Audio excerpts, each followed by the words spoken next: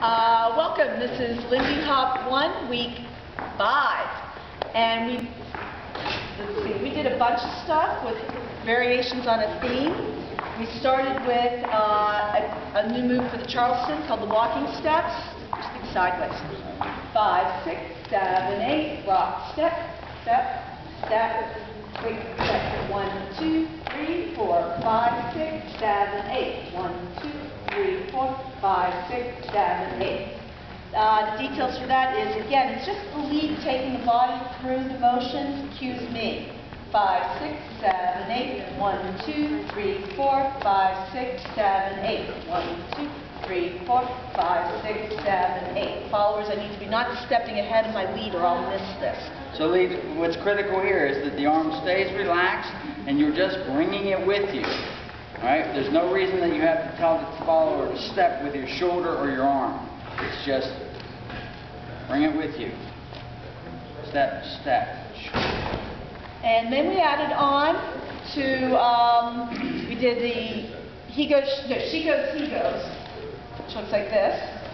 1, 2, 3, and 4, 5, 6, 7, 8. Again. 1, 2, 3, and 4. She goes, he goes.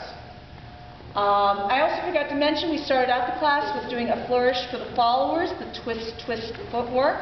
The twist, twist happens on 1, 2, so it looks like this. 1, 2, 3, and 4, 5, 6, and you can use 7 and 8 to set it up.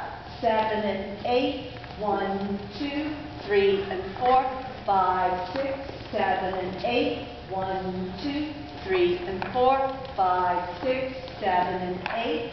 It's still light, it's just the step, step, but it's twist, twist. You're still doing a weight change. 1, 2, 1, 2. Still a weight change. And you want to isolate that from your hand. We're not taking the lead through it. We're just doing 1, 2. Now that 1 kind of increases the stretch a little, but I'm not pulling on my lead. Then we did some starting exercise. Just a nice way to start the dance is side by side, really encouraged, and with weight changes. And it could be slows, it could be quicks. What we suggested was a pattern that would go 1, 2, 3, 4, 5, 6, 7, 8. 1, 2, out to swing out. 5, 6, 7, and 8. This gives you a chance to know that you and your partner are in sync. We also did some work listening to the music and counting the phrase, the 8 counts of the music that fits with the dance. And your homework is to go home and listen to music and hear the counts of all sorts of different types of swing and jazz and blues. And then we did, I think we just talked about the different places to face off.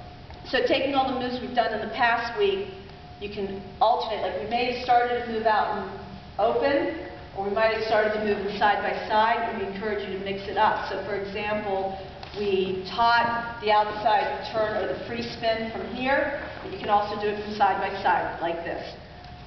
1, 2, in the face off, 5, 6, 7, and 8.